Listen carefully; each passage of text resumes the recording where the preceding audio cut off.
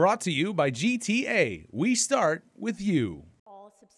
The bill by Senator Kelly Marsh Taitano identifies the Arts in Public Building program as the funding source. That's the law that requires companies that get qualifying certificate tax breaks to spend 1% of their construction or renovation costs on local art. Currently, the law doesn't allow the money to be used for travel. Marsh Taitano would make an exception for FestPac. With FestPac being the largest cultural and traditional arts program that our community participates in, it only makes sense to allow CAHA the flexibility that, when their board deems it prudent and necessary, that they have the authority and ability to use some of the percent of the arts monies to ensure the success of our participation in FestPac. CAHA board member Judy Flores explains the importance of FestPac for local artists. The artists are so inspired by FestPac.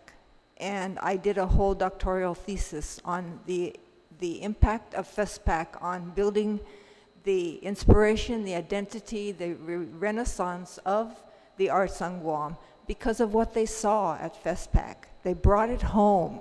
But others, such as Ken Leon Guerrero, opposed the bill, saying artists would be better off if CAHA provided more places and opportunities for them to promote and display their work locally. We'd see more art created by local artists.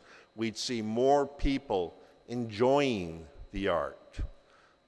And that would do more for strengthening our identity, for encouraging artists and developing artists than sending 100 people to Honolulu will.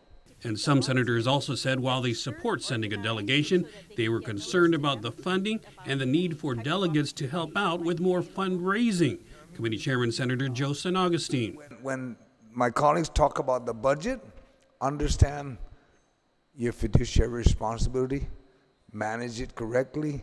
You know the money's scarce. Don't come running to the legislature saying we need additional funding because we poor planning. The monkey won't be on our backs. For Guam's News Network, I'm Nestor Lecanto.